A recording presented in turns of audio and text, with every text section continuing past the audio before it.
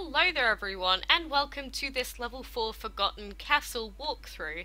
So today I'll be going through the two cheapest routes that I've found without having to do any fights on this level, so it's usually going to be worth checking out these two ways first before you consider any of the other ones. So the first way that I would suggest is to actually go down here, and then we take a right and go up to this chest right here, because this one actually only costs 2,584, which is actually pretty cheap considering that we are at level 4 at this point. And then the second cheapest, without any fights, is going down again, going left, and instead of going through the fights, going down here and going to this chest here, and all up to that costs 3,521. So it's about 900 and something extra to the other route, but it is still relatively cheap, because the next cheapest straight route is going up, and that costs 4,600, which is a little bit on the pricey side. But if you do have a team that has been doing really well in the dungeon so far, then there's actually a couple of really cheap routes, but they do require you to finish off a lot of fights in a row. So the first one that I'll use as an example is if we go left down here, and if we go up, then there's 3 fights here, and if you can do all 3 of these fights, then it'll actually only cost 1,594 dice to get and open the chest, because the chest itself costs 1,000 of those dice, so to even get there it's only 594, which is really cheap. But it does depend on whether you can do that fight.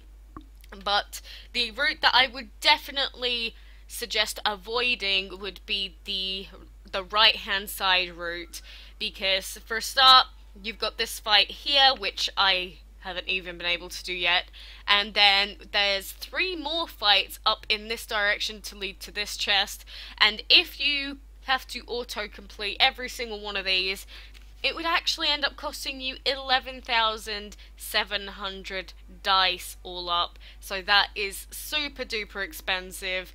So if you're left with that as your only route left, then it's gonna suck, basically. But anyway, let's come back to our little diagram like we normally do, because it makes it a lot easier to explain this way. But first off, I'm just going to go over what I said before. The first cheapest route is this one here. If we come in from the start, then we go right and then up and then hit this chest right here, and that costs 2,584 to go that way. So it's actually really not that bad. And then the second one would be going right, well, down again, and then down, right, and then to this chest, and then that's 3,521 all up that way.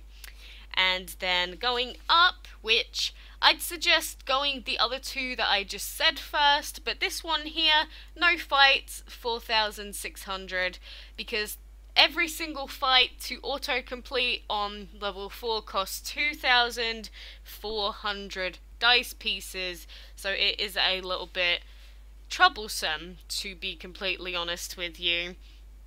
And there are actually quite a few fights. There's 1 here, there's the 3 up here, and then we've got the 3 down here as well, and then finally the 3 down here. So if you ever want to go any of the routes with the fights, there's pretty much at least 3 no matter which way you go. Thank you, Dragon Mania, for being very loud. But those are the ones that you mostly want to avoid if you're not very confident in your team. But like I said, if you are confident that your team can finish off these fights, then you should come straight down here, do all 3 of these, be very lucky, and then that would only cost 1,594. Yes, that is a 5. I am sorry. I am terrible. Because normally that costs 8,200.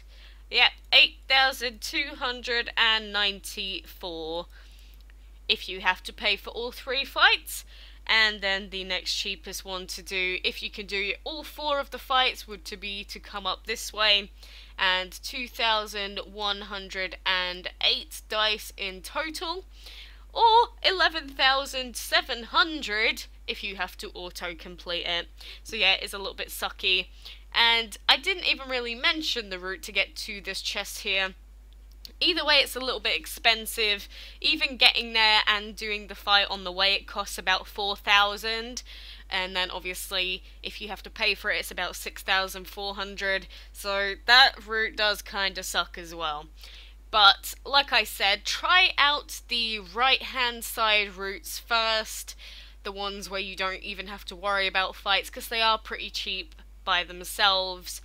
But that will pretty much end it for level 4. If you do have any questions, feel free to leave them in the comments below. Or if you just need any tips on getting through the levels, because I know a lot of people are struggling with this event, then please ask. And I'm sure either myself or someone else in the comments will help you out. But we will have level 5 soon, and level 5 is a brain buster, and there are so many different ways to go. So stick to the channel until then, and hopefully we can all get through the event together as a family, if you want to call it that. Anyway, thank you guys for watching, and until next time, I will see you then.